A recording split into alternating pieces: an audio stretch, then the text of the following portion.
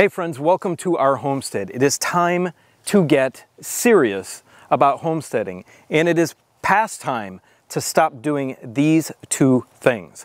Let's talk about it.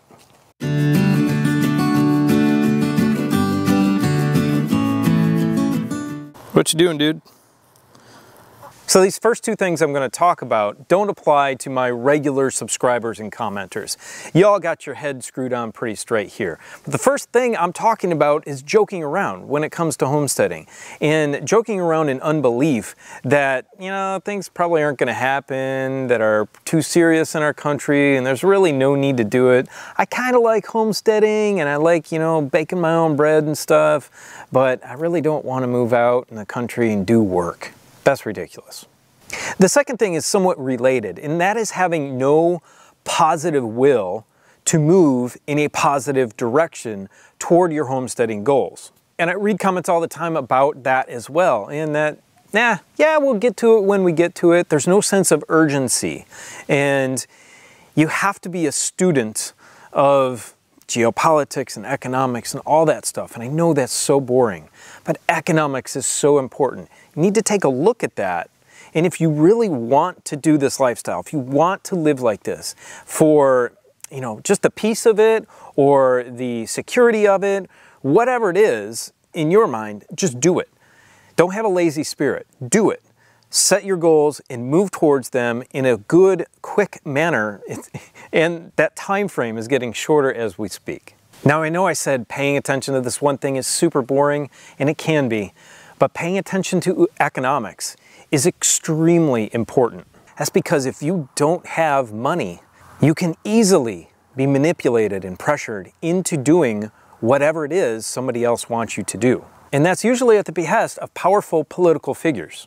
And that's been the same throughout time. That's part of the reason why our country was so free for so long, and I'm going to talk about why it isn't anymore.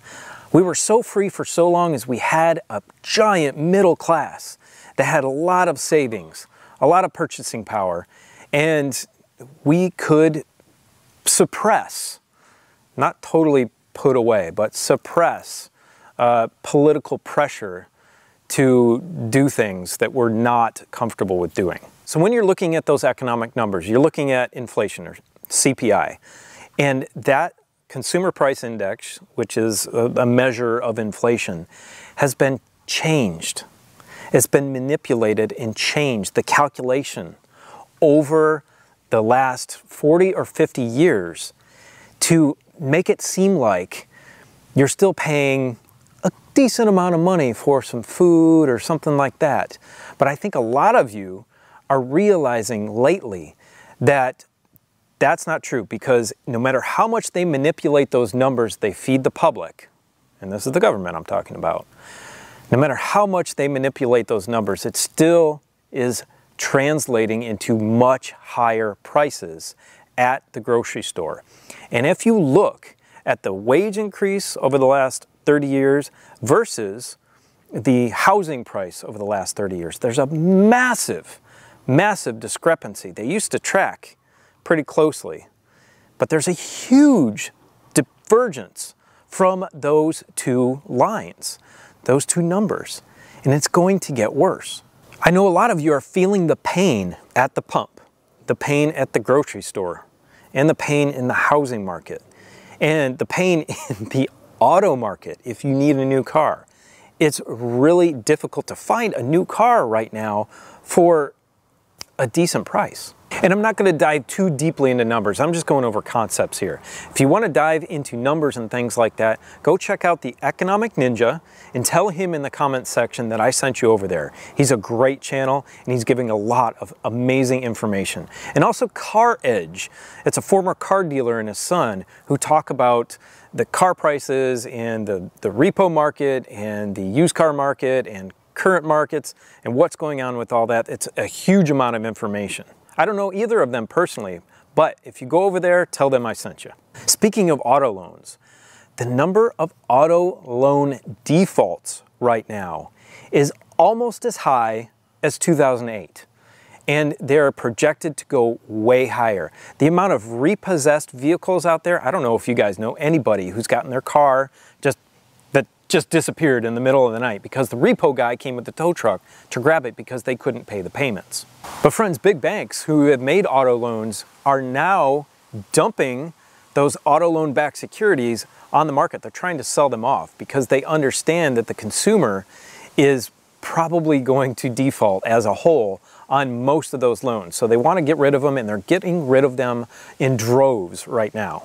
Another point in the economy, and this is why economics are so important, there's 1.5 times more banks that have failed in the last 15 months than there was during the entire 2008 crash in the few years after that. That is insane, and it's projected to go way higher because officially we're not in a recession, but we have been for a couple of years. You got to understand, recessions start years before they actually, burst. And 2008 started back in late 2005 to 2006. Friends, right now, everyone is over leveraged. What does that mean? It means you have too much debt. Banks, companies, large and small companies, just regular everyday citizens, everybody is way over leveraged, and they are borrowing that money from somewhere. And that just isn't in this country, which is one of the worst for being over leveraged. That's all around the world. But they don't have any cash anymore. Companies don't have cash. Let me talk about that for a second. Since these companies don't have cash, they are also slaves to their lenders.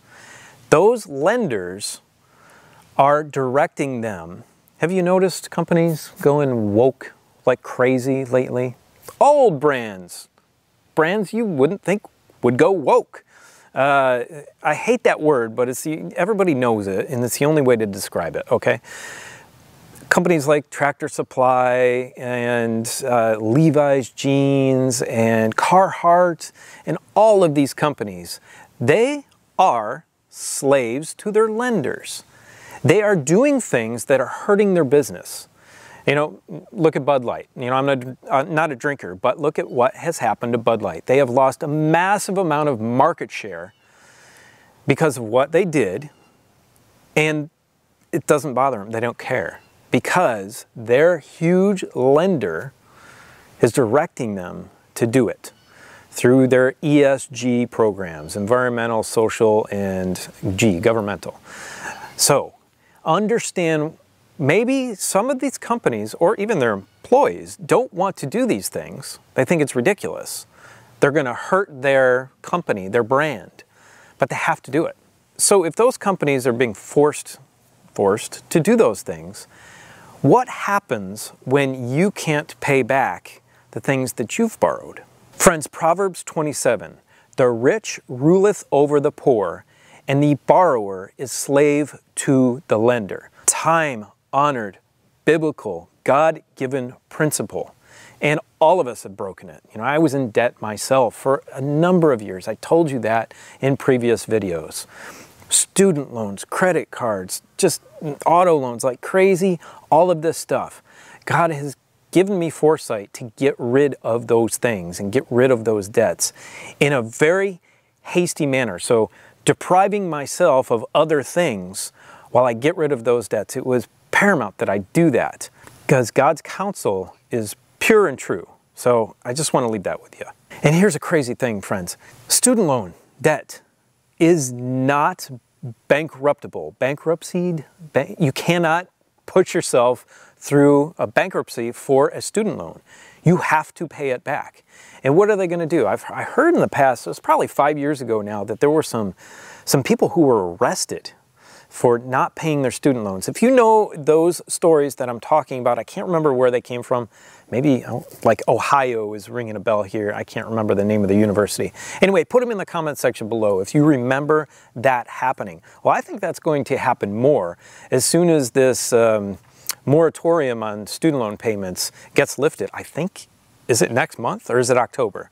Somewhere around there. It's going to be bad because people, wages haven't increased. There's been a lot of layoffs. If you haven't paid attention to the number of layoffs in the tech sector in the last 6 months, it's a lot. So people are going to lose their houses because they can't pay their mortgages. They refied at a higher price, or their new, mortgage interest rate is really high.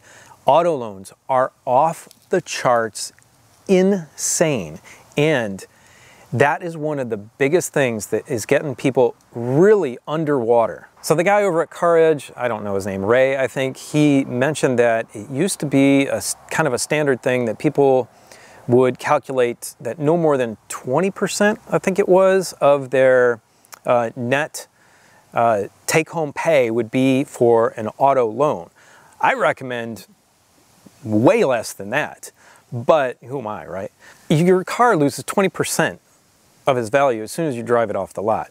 And now you cannot find a pickup truck for less than 60 grand. If you find one for 40, there's crazy dealer markups. There's all this kind of insane add-ons to it that, you know, regular working guys, the farmers out here where I live, can't buy a new work truck that doesn't have a whole bunch of garbage on it that they don't need, and they can't buy it for under 50 grand. That's a lot for some of these farmers, and I know some of them, and they cannot afford that. Did you know right now the average monthly auto loan payment per month is $930? That's absolutely off the charts insane. Not only is that being pushed up by interest rates, but that's being pushed up by ridiculous vehicle prices that these dealers, and a lot of them are in extreme trouble because they cannot sell vehicles right now because they're priced too high, because they're underwater on them. They got into them for way too much, and they're not willing to reduce the price because they're not willing to take the loss. Well, they're going to have to do that in a not too distant future. So hold on if you need a new car. Friends, get out of debt now. Put your big city house on the market while somebody is still going to buy it, and buy a modest home on some property in the country. And do it right now. Do not drag your feet. Why? Because if you look at all the other economic indicators, and I'm not being an alarmist here, I'm just looking at the data. All the other economic indicators show that this economy is about to go off of a cliff. You know, they can artificially keep it up for only so long.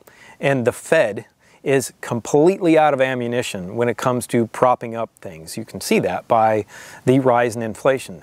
A rise in inflation, I think, unofficial numbers, or the actual numbers, I should say, it's over 23% in the last 3 years. And shrinkflation is upon us too. The same jar of olives that I buy at Walmart 3 years ago was 10 ounces, and it was about $3.50. That same jar of olives now is $3.70, but it's only 7 ounces. They shrunk the packaging. It's actually a little bit more in price. That's just one tiny little example of the price inflation that's going on in the grocery store. Please stop getting sucked back into the debt cycle. Please just don't do it. You will be a slave. You will be able to be manipulated into doing whatever it is that they want you to do. And yeah, when I say they, you know who I mean. Christian friends, I'm talking directly to you now. Get serious. All right, get serious about studying the Word of God, because there are so many false prophets out there. There are so many false Christs. There are a lot of things that are going to happen that if you are not rooted in that Word, every word of it, Old and New Testament, then you will be deceived. And Christian friends, remember, every penny that you have is a gift from God. Every penny of that is His. He gifted it upon you to glorify Him. Do that in everything that you do, and that includes character self-development. So if you're not reflecting or looking like Christ now, you need to be. And if that means leaving behind the sinful city and all the garbage that's in there for a quiet country homestead where you're working with your hands, and you don't have your fancy job anymore, and you don't have your 3-car garage, and you don't have your Lexus or Mercedes and your 3,500 square foot home, it doesn't matter. Get rid of it. You can't take it with you. Please. Be modest. Go out. Get something small. God will provide for you. Use the rest for His work. And part of that, remember, is working on and developing your own character. Look at Moses. He was trained in Egypt. He was brought up in Egypt in the palace. He was a general. He was rich. He was all of these things. Thankfully, he still knew God because of what his mother was teaching him. But then it took 40 years of being humbled and taking care of sheep out in the desert for him to be able to get that out of him and to change his character into the character that God could use to then lead his people out of Egypt. And friends, look, can you do those things from inside the city? I would say no, but maybe a tiny, tiny percentage of people could do that. But we're called to be out in the countryside where we can raise provisions for our families. And then we're called to go into the cities to minister to them. Just like Elijah, he lived outside, away from the city where Ahab was. He would go into the cities, or into that city, and take one person out to his property, to his refuge in the country. He never spent time in that city. And actually, when he did go back to tell Ahab that bad things were going to happen, God protected him and made all the soldiers not be able to see him. And then at that point, remember, he didn't even go back to his own house.